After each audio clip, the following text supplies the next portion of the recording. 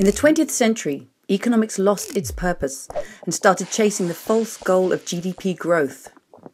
In recent decades, that has pushed many societies into deepening inequality, and it's pushing us all towards ecological collapse.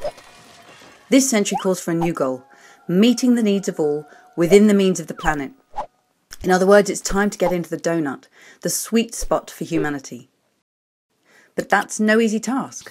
Today, billions of people still fall short of their daily needs, from food, housing and energy to healthcare and education.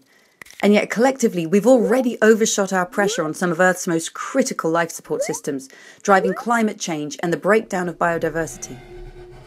What we do to this Earth in the next 50 years will shape the next 10,000.